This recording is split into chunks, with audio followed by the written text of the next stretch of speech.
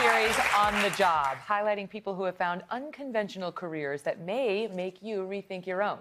People like Jen Glantz, who is a professional bridesmaid. Dylan Dreyer is back now with Jen's story. It sounds like a job no one wants, right? Right. But you've heard the slogan, you know, always a bridesmaid, never a bride. Right. Well, Jen Glantz was so good at helping her friends get married, she decided to make a living doing it, from writing the speeches to shopping for the dresses. She does it all. Watch.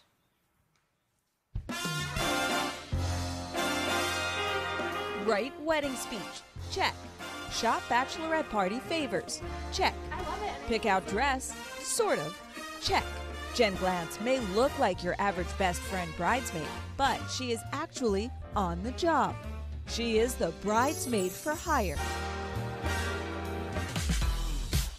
You're snapping pictures, and are you actually sending them to the bride so she only has to choose from a few? I am. The bride's at work today, so I'm trying on the dresses, sending them over to her, and then she'll choose the 3 or 4 that she likes the best to then send to her bridesmaids. People aren't hiring you because they have no friends. They're hiring you for a service.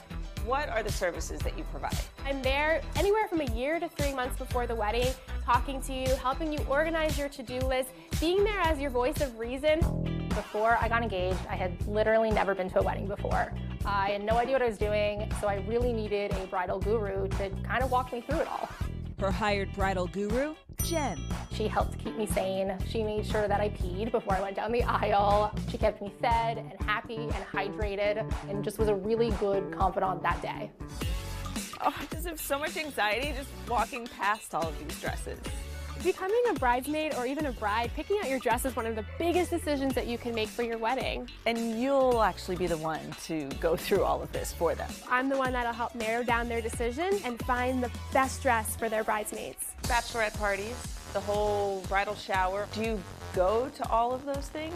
I have been to my fair share of bachelorette parties that I have seen it all, and same with bridal showers. I do engagement parties, and then finally the actual wedding where I show up, I'm there, I give a speech, I dance on the dance floor, and I'm just making sure that the bride has everything she needs. How do you give a speech?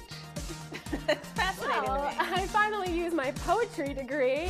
But this profession is not always so poetic. Some of the craziest things I've had to do is take off my bra and give it to a mother of the bride who forgot hers. I once had a bride who 5 minutes before her wedding grabbed my arm, pulled me in a room, locked the door, and said, "Jen, I hate the groom." So I deal with all kinds of scenarios at every single wedding that I work. And after working more than 100 weddings, please don't call her the wedding planner. They're responsible for planning a wedding. They deal with the vendors, they set up the wedding. I am the people person, so I manage the people. Who wouldn't want to say I do to that? So at first, I was kind of skeptical. I'm like, a professional bridesmaid, but it makes so much sense. In my wedding, for example, have so many type A personality friends that it would have been nice to have somebody who can just smooth things over with everybody. So they not like manage the people. Each other. They manage the people in there. The speech is a hilarious idea. You could just write it about, like, Megyn has always been the kindest, most generous, right? Just read this, right? Like whatever you want your new in-laws to think. Plug in some of the things. Just read that exactly. Yeah. So this is like a hilarious way to find a job, make a job out of nothing, really. It's true. What have you ever had? What's the weirdest job you've ever had? I used to box pies and make donuts. That's fun.